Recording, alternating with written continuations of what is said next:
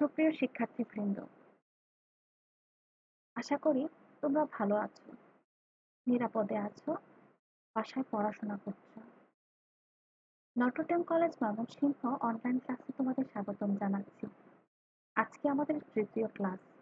তোমাদের সঙ্গে আছি আমি অপর্ণা সরকার, প্রভাষক, ভূগোল বিভাগ, নটরডেম কলেজ ময়মনসিংহ। আজকে আমাদের পাঠের বিষয় হচ্ছে ভূগোল দ্বিতীয় পত্রের পঞ্চম অধ্যায়, খনিজ ও শক্তি সম্পদ, মিনারেল অ্যান্ড এনার্জি রিসোর্সেস। আমাদের এই অধ্যায়ে যে শিখন ফল আছে বা এই অধ্যায় পাঠের ফলে আমরা কি বিষয় জানতে পারবো সেগুলো একটু বলে নিচ্ছি তোমাদের। তোমরা খনিজ ও শক্তি সম্পদ সম্পর্কে ধারণা লাভ করতে পারবে। বিশ্বের প্রধান খনিজ ও শক্তি সম্পদের উৎপাদন ও বন্টন ব্যাখ্যা করতে পারবে। বাংলাদেশের খনিজ ও শক্তি সম্পদগুলো সম্পর্কে জানতে পারবে। প্রতিবেশী দেশ ভারতের খনিজ ও শক্তি সম্পদের সম্পর্কে জ্ঞান লাভ করতে পারবে। বাংলাদেশ ও ভারতের খনিজ ও শক্তি সম্পদের উত্তোলন, ব্যবহার এবং সংরক্ষণ কৌশল সম্পর্কে জানতে পারবে। খনিজ এলাকার পরিবেশ সংরক্ষণের মাধ্যমে খনিজ আহরণের নীতি ও কৌশল এবং খনিজ সম্পদ ব্যবহারের অপচয় রোধ ও মিতব্যয়িতা সম্পর্কে সচেতনতা লাভ করতে পারবে।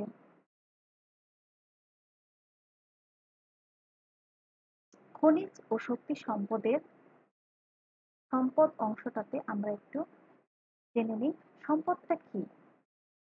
যে বস্তু, যে দ্রব্যের উপযোগ আছে, উপযোগ মানে যে অভাব পূরণ করার ক্ষমতা, যা হস্তান্তরযোগ্য এবং যার বাহ্যিক রূপ আছে, তাই সম্পদ। যেমন আজকে আমাদের খনিজ ও শক্তি সম্পদ চ্যাপ্টারে উদাহরণ হিসেবে দেওয়া যেতে পারে কয়লা, প্রাকৃতিক গ্যাস ইত্যাদি। সম্পদ বস্তুগত হতে পারে, অবস্তুগত হতে পারে। যাক, আজকে আমাদের খনিজ সম্পদের যে প্রথম অংশটা আমরা একটু কাকে বলে জেনে নিই।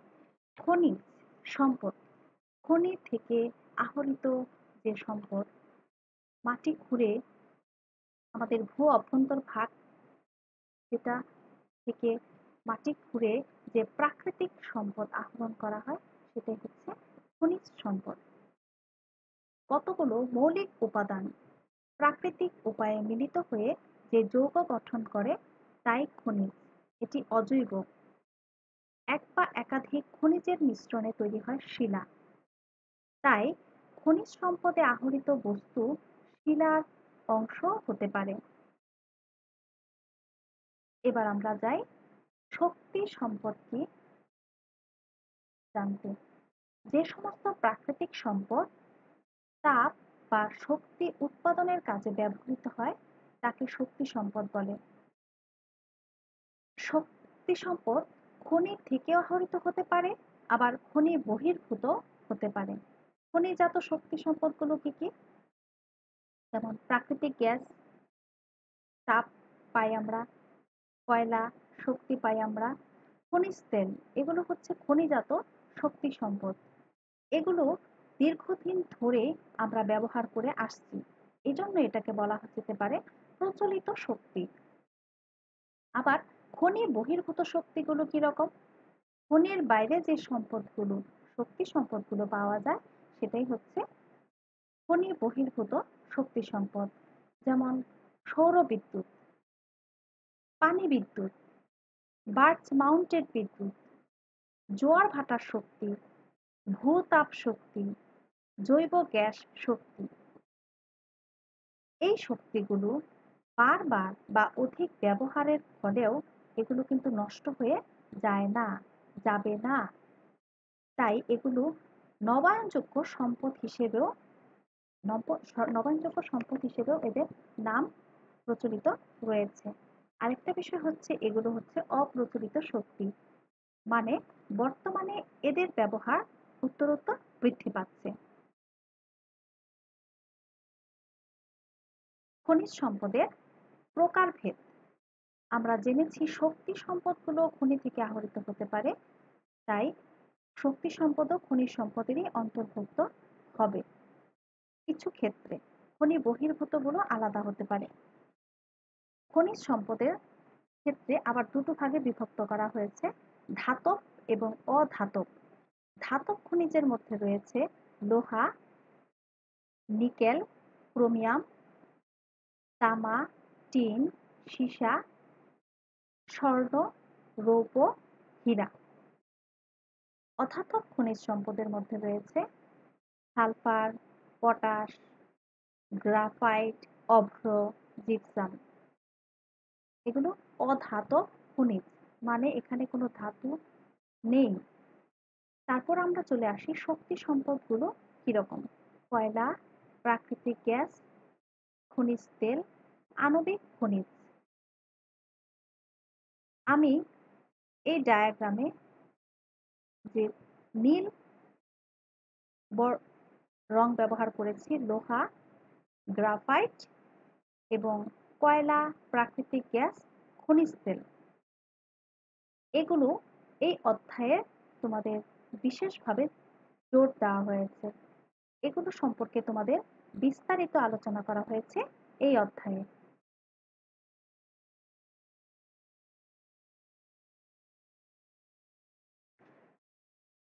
এবার আমরা জেনে নিই লৌহ আকরিক। আমরা মাত্রই জানলাম যে ধাতব খনিজের একটি হচ্ছে আকরিক লৌহ, আয়রন ওরে।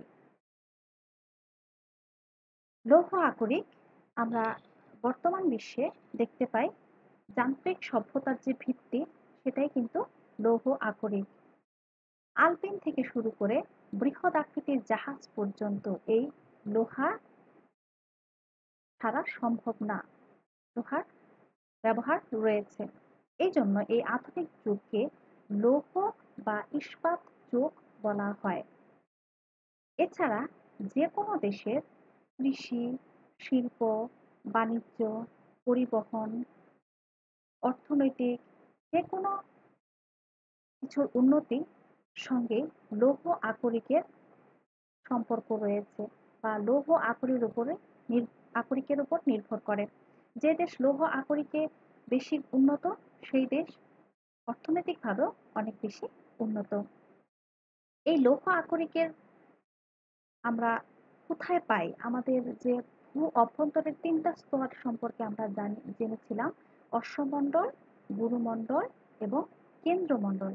আমরা কেন্দ্রমণ্ডলটার নাম দেওয়া হয়েছিল নাইফ, NIFE। তোমরা জেনেছ দ্বিতীয় অধ্যায়ে আমরা নাইফ, NI নিকেল এবং FE ফেরাস। এখানে ফেরাস লোহা কেন্দ্রমণ্ডলে অধিক পরিমাণে থাকে। এছাড়া ভূগর্ভে অন্যান্য ধাতুর সঙ্গে লোহা মিশ্রিত অবস্থায় থাকে। এটাই হচ্ছে লৌহ আকরিক। এখান থেকে তুলে সংগ্রহ করে তার সঙ্গে কোক কয়লা, চুনাপাথর, ম্যাঙ্গানিজ প্রভৃতির মিশ্রণ ঘটিয়ে প্রথমে কাঁচা লোহা তৈরি করা হয়। এই মিশ্রণ বাত্তা চুল্লিতে অধিক তাপে গলিয়ে লৌহ নিষ্কাশন করা হয়। নিষ্কাশিত লোহার সাথে লৌহপিণ্ড, ইস্পাত প্রভৃতি মিশিয়ে বা প্রভৃতি প্রস্তুত করা হয়। লৌহপিণ্ড, ইস্পাত প্রস্তুত করা হয় সেই লৌহ আকরিক থেকে বিভিন্ন প্রক্রিয়ার মাধ্যমে। আমরা এবার একটু জেনে নিই লৌহ আকরিকের প্রকারভেদ। প্রকৃতিতে 4 রকমের লৌহ আকরিক পাওয়া যায়: ম্যাগনেটাইট, হেমাটাইট, লিমোটাইট, সিডারাইট।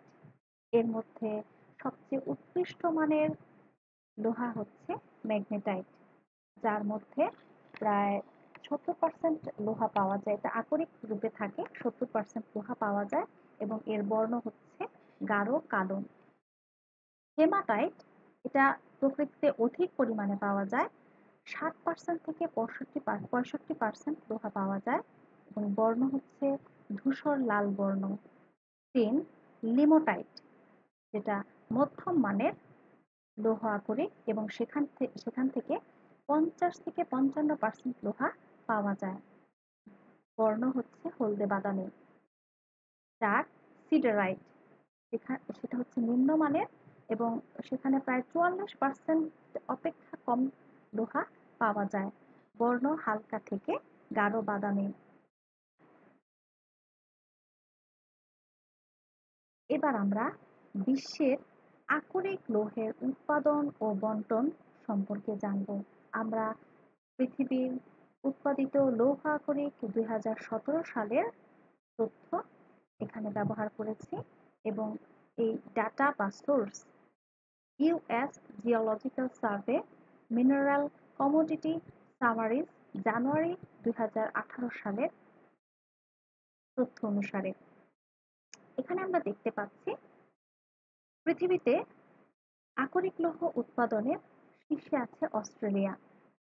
প্রথম যে দেশটি অস্ট্রেলিয়া এবং উৎপাদনের পরিমাণ হচ্ছে 880 মিলিয়ন মেট্রিক টন।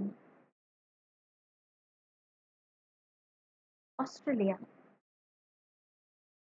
2 আমরা দ্বিতীয় অবস্থানে আছে দেশটি ব্রাজিল 440 মিলিয়ন মেট্রিক টন। তৃতীয় অবস্থানে আছে চীন 340 মিলিয়ন মেট্রিক টন। চতুর্থ অবস্থানে আছে ভারত এবং ভারতের 2017 সালের আকরিক লৌহের উৎপাদনের পরিমাণ 190 মিলিয়ন মেট্রিক টন। পঞ্চম স্থানে আছে রাশিয়া। রাশিয়ায় উৎপাদনের পরিমাণ 2017 সালে 100 মিলিয়ন মেট্রিক টন।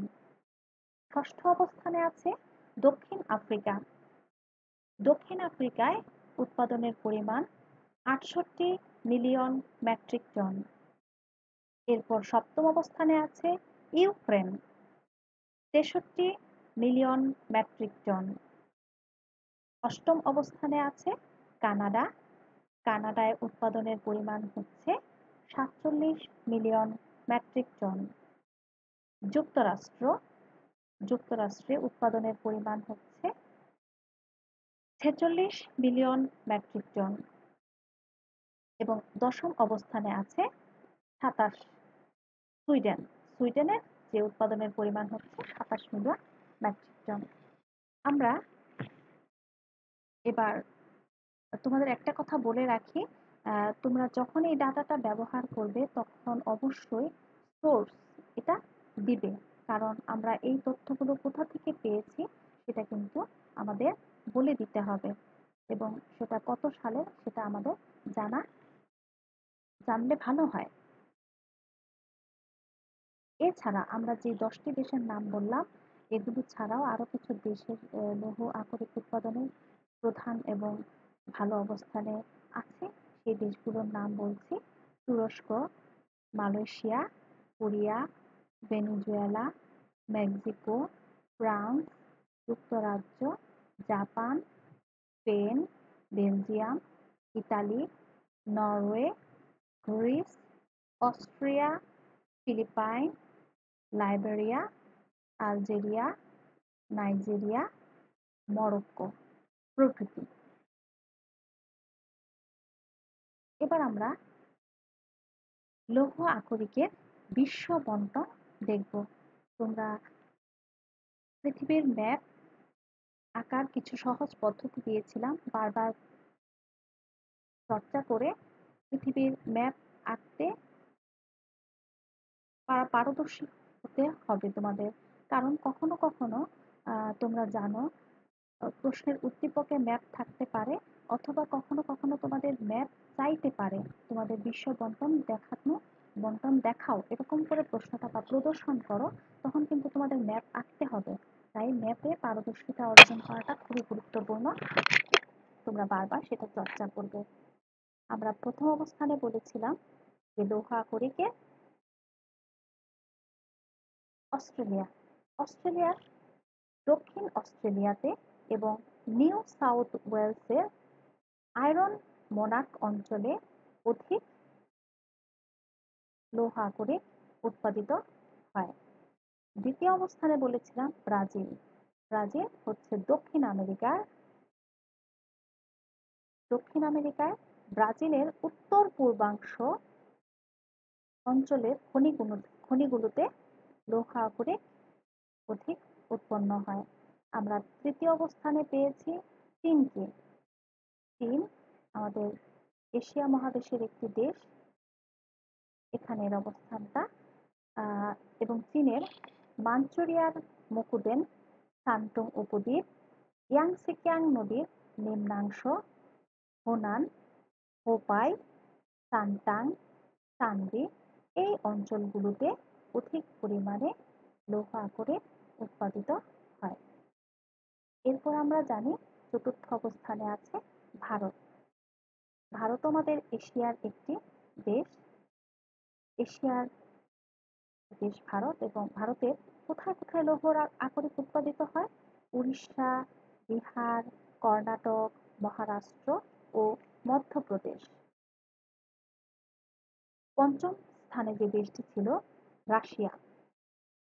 রাশিয়ার অবস্থান এখানে, যেটা ইউরোপ এবং এশিয়া মহাদেশে এর অবস্থান রয়েছে, এবং এখানের যে ইউরাল পর্বত আছে, ইউরাল পার্বত্য অঞ্চলের ম্যাগনিটোকস্ক, মুরমানস্ক, ওরালের ওরস্ক এবং মস্কোর দক্ষিণে কুরস্ক, চোলা ও মরকস্ক, লেনিনগ্রাড এবং বৈকাল হ্রদ এই অংশগুলোতে অধিক পরিমাণে আকরিক লৌহ উৎপাদিত হয়।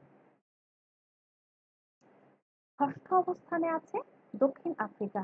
আফ্রিকা মহাদেশের একেবারে দক্ষিণ অবস্থিত দক্ষিণ আফ্রিকা, এবং দক্ষিণ আফ্রিকার কুম্বা, বিশপ, ম্যাপথ প্রভৃতি অঞ্চলে বেশি লৌহ আকরিক উৎপাদিত হয়।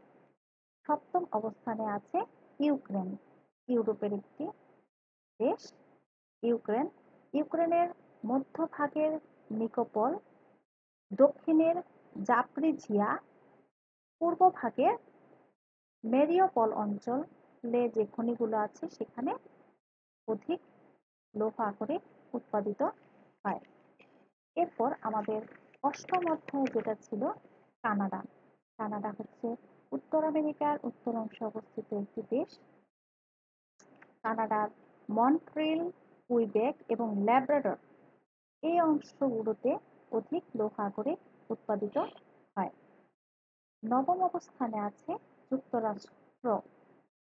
যা উত্তর আমেরিকায় কানাডার থেকে অবস্থিত যুক্তরাষ্ট্রের হ্রদ অঞ্চল, আলাবামা, উত্তর পূর্ব ও পশ্চিমাঞ্চল অংশে অধিক লৌহ আকরিক উৎপাদিত হয়। এরপর আমরা চলে যাব দশম অবস্থানে সুইডেন। ইউরোপের উত্তরে অবস্থিত সুইডেনে নরভিগ, কিরোনা, লোলিয়া এই অংশগুলোতে অধিক লৌহ আকরিক উৎপাদিত হয়। আশা করি তোমরা 10টি দেশ দেখাতে পারলেই হবে। অন্যান্যগুলো দেখানোর গুরুত্ব নেই। আরেকটা বিষয় হচ্ছে, ম্যাপ দেখানোর সময় অবশ্যই তোমরা একটা সাংকেতিক চিহ্ন ব্যবহার করবে। সাংকেতিক চিহ্ন ব্যবহার করলে আমাদের নামগুলো লেখার পাশাপাশি ওই অংশটা চিহ্নিত করলে স্পষ্টত দেখা যায় এবং বোঝা যায়। ম্যাপে তোমরা কিছু সাংকেতিক চিহ্ন ব্যবহার করে লিখে দিবে যে ওই সাংকেতিক চিহ্ন দ্বারা কি বুঝিয়েছ। এবং ম্যাপ আঁকার ক্ষেত্রে আমি সবসময় বলি, তোমাদের বর্ডার, স্কেল, দিক যে অত্যাবশ্যকীয় উপাদান সেগুলো অবশ্যই প্রদর্শন করবে, এবং ম্যাপ আঁকার পর নিচে লিখবে চিত্র কি দেখিয়েছ তোমরা। আশা করি তোমরা বুঝতে পেরেছ। আমরা পরের অংশে চলে যাচ্ছি। লৌহ আকরিকের আন্তর্জাতিক বাণিজ্য। বাণিজ্য মানেই তো আমদানি আর রপ্তানি, লেনদেন। যে দেশগুলো লৌহ আকরিক রপ্তানি করে তাদের মধ্যে রয়েছে ভারত, যুক্তরাষ্ট্র, যুক্তরাজ্য, অস্ট্রেলিয়া, জাপান, ব্রাজিল, জার্মানি, দক্ষিণ আফ্রিকা, বেলজিয়াম। এবং আমদানিকারক দেশগুলোর মধ্যে রয়েছে France, Sweden, Spain, Luxembourg, Liberia, Algeria, Malaysia.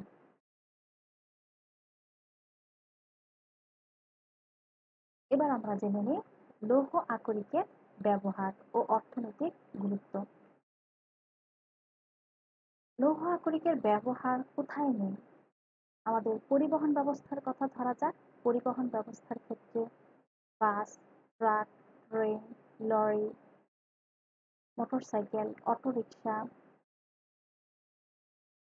যে কোনো যানবাহন আমরা পরিবহন ব্যবস্থার ক্ষেত্রে লোহার ব্যবহার রয়েছে। কৃষিকাজে আগের অতীতে বা প্রাচীনকালে কৃষকেরা লাঙলের যে ফলা সেটা কিন্তু লোহার তৈরি ছিল।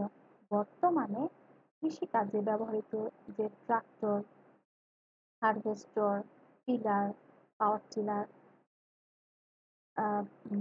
তারপর হচ্ছে বিভিন্ন মেশিন, কাস্তে, কোদাল, এই যন্ত্রগুলো, হাতের কাঁচি, সব কিছু কিন্তু লোহার তৈরি হয়।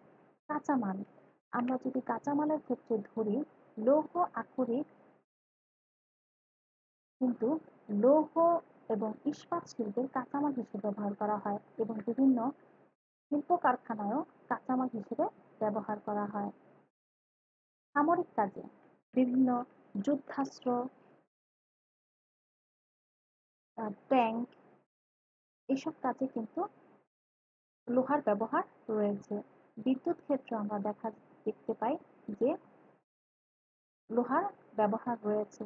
বিদ্যুৎ যে ল্যাম্প এবং স্ট্যান্ডগুলো রয়েছে এবং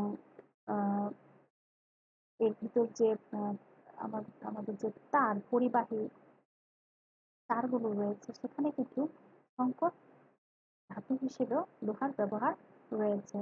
মূল্যবান বিলাস সামগ্রী, সেখানে মূল্যবান বিলাস সামগ্রী, রেফ্রিজারেটর, ফ্রিজ, এসি, বিভিন্ন ব্যবহার্য জিনিসপত্রে লোহের ব্যবহার রয়েছে।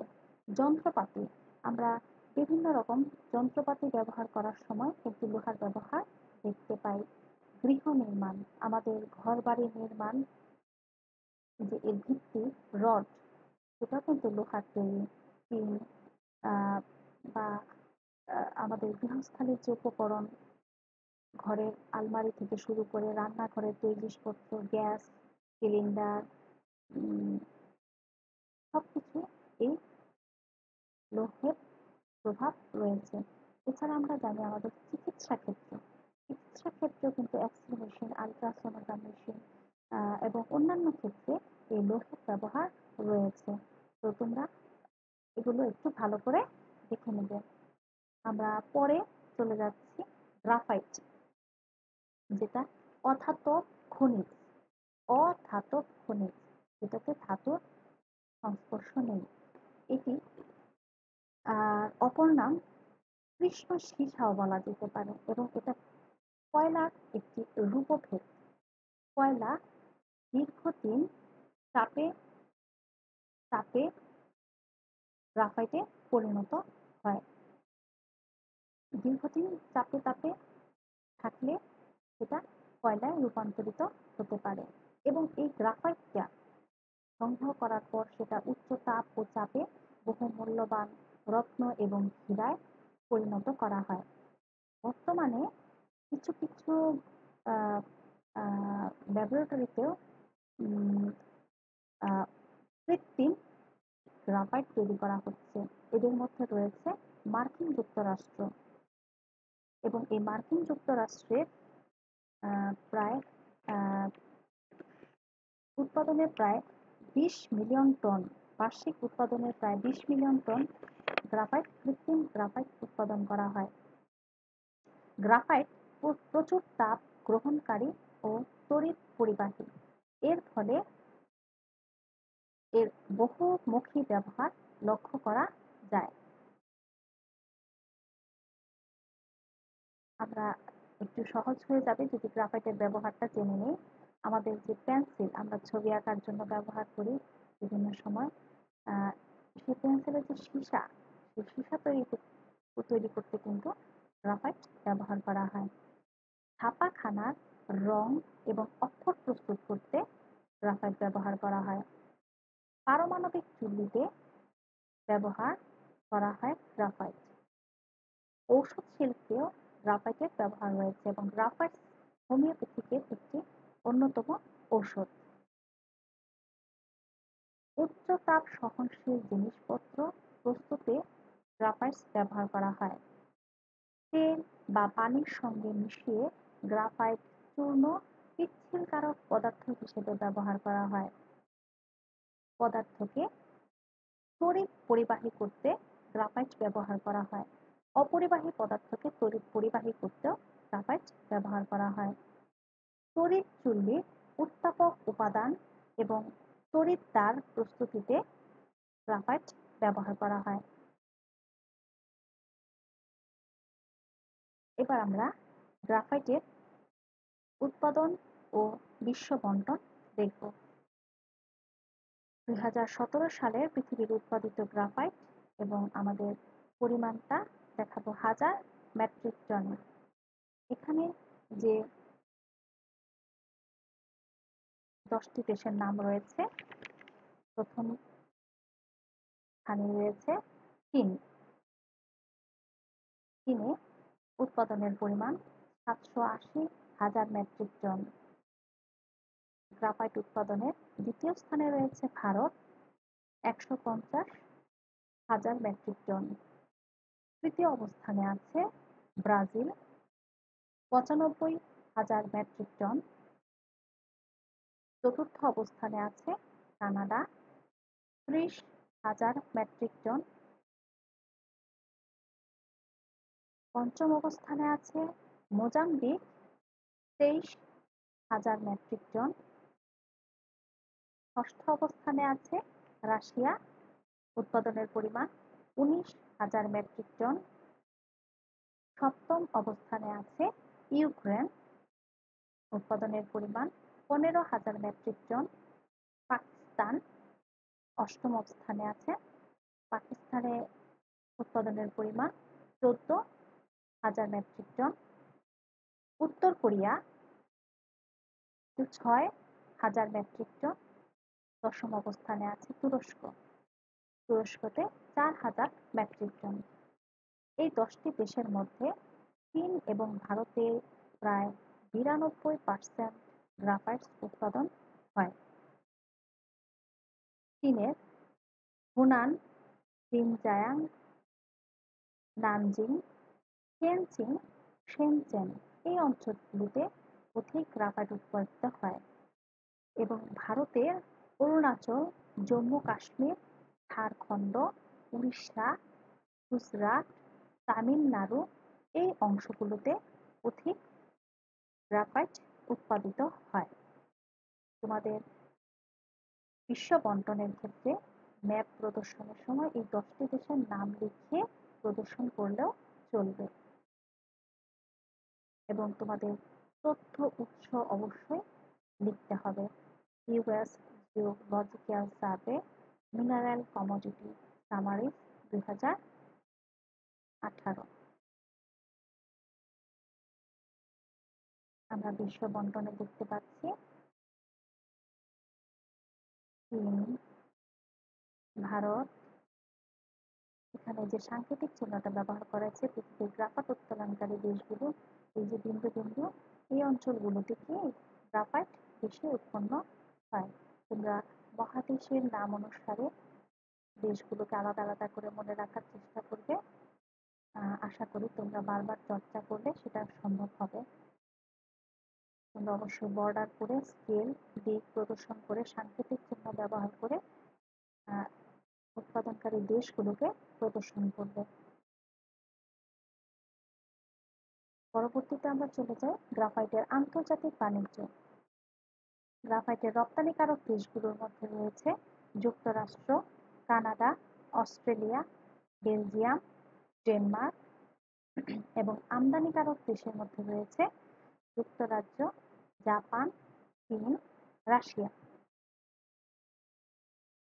এই লৌহ ইস্পাত এবং গ্রাফাইটের বিশ্ব বন্টন, ব্যবহার এবং আন্তর্জাতিক বাণিজ্য তোমরা ভালো করে চর্চা করবে।